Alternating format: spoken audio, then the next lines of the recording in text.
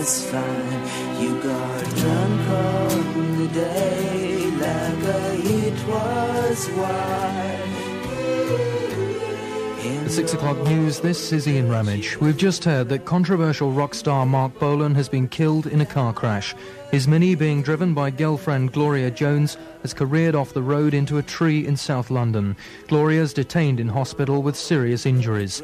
Here's David Camburn. The couple had been returning home from a night at Morton's Club in the capital. Bolan, who was 29, is said to have died instantly. A trendsetter for a generation, Bolan had a new album in the can and had pre-recorded 2 programs for a new television series. He once said he was likely to die young and probably in a car crash.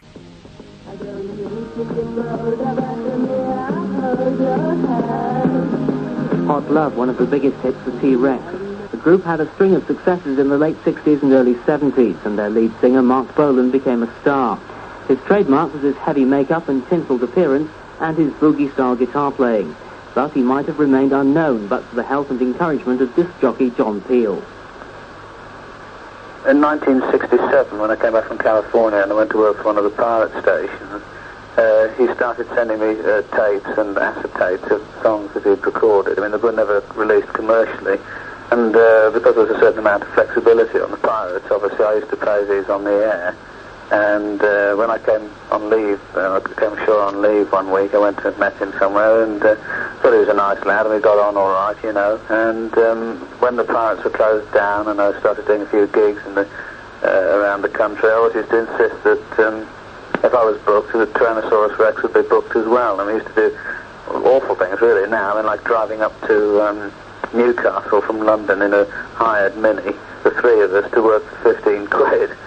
With all of Tyrannosaurus Rex's equipment in the boot of the Mini. So as you can imagine, they didn't really have an awful lot of equipment in those days. But they were good gigs, and, you know, it was a nice period of time. We really became very good friends after that, and I suppose for like 3 or 4 years, he and his wife were, you know, my wife and I's best friend, or best friends, and we spent a lot of time together.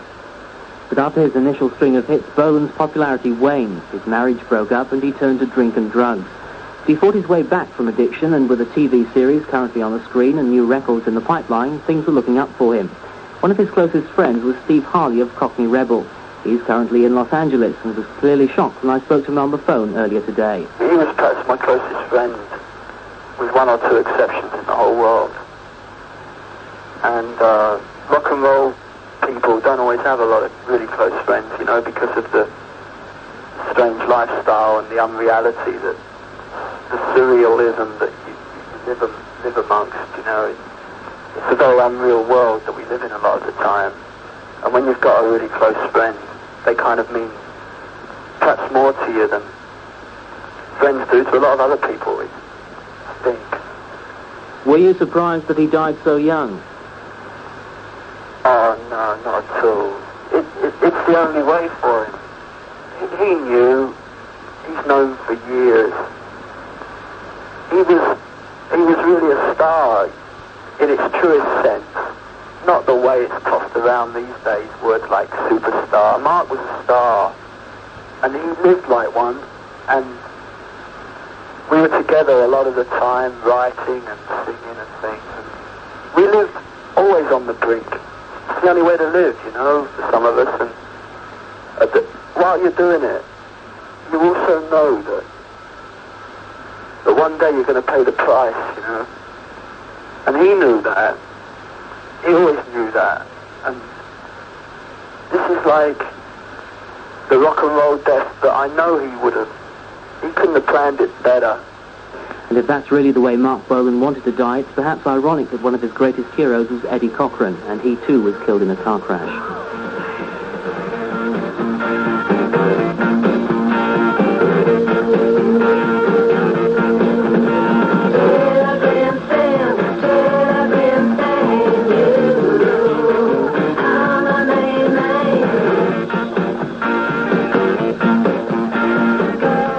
With me now, Chris Welch of Melody Maker magazine. Chris, what sort of person was Marc Bolan beneath all that stage makeup and stage gear?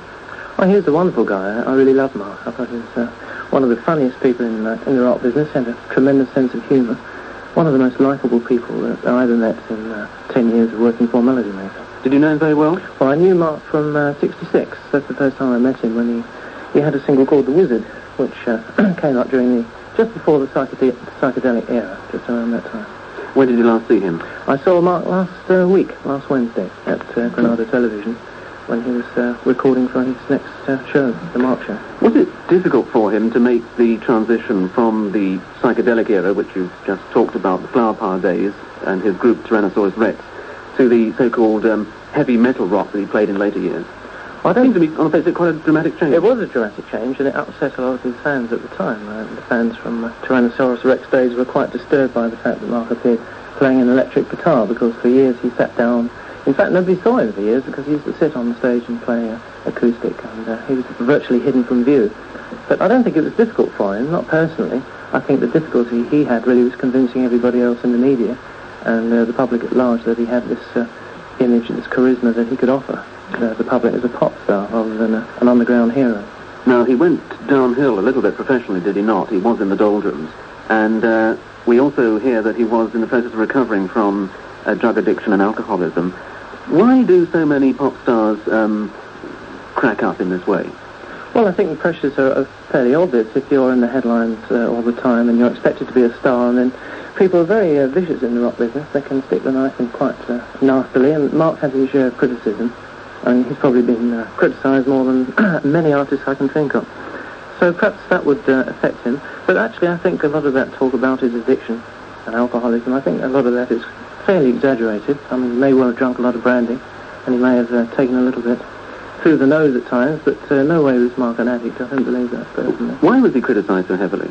Well, because the rock press are very cynical, and Mark was a bit of a target, really, for easy jibes, because he'd had this huge success and he enjoyed it. He obviously enjoyed his success, and I think he made a few enemies, not so much enemies, but people tended to put him down a lot because he so obviously enjoyed being a pop star.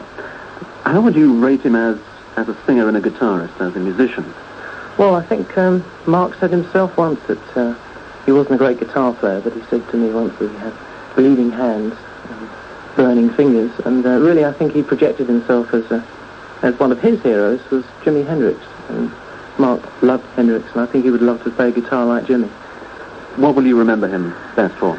I think I remember Mark for his sense of humour and a tremendous conversationalist, very witty, a very nice guy, and I shall miss him a lot. Chris Welch of Melody Maker. You're listening to the Midday Report. It's 1:15.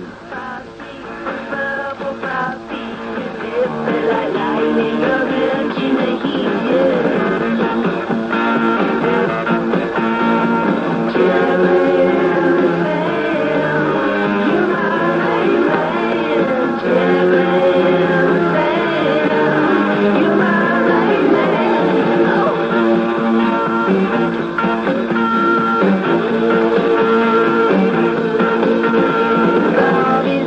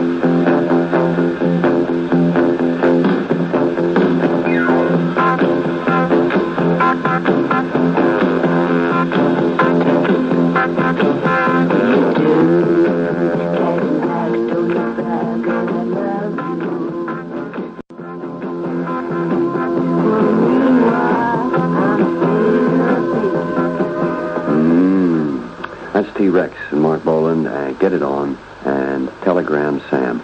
It's 28 minutes past 1 o'clock.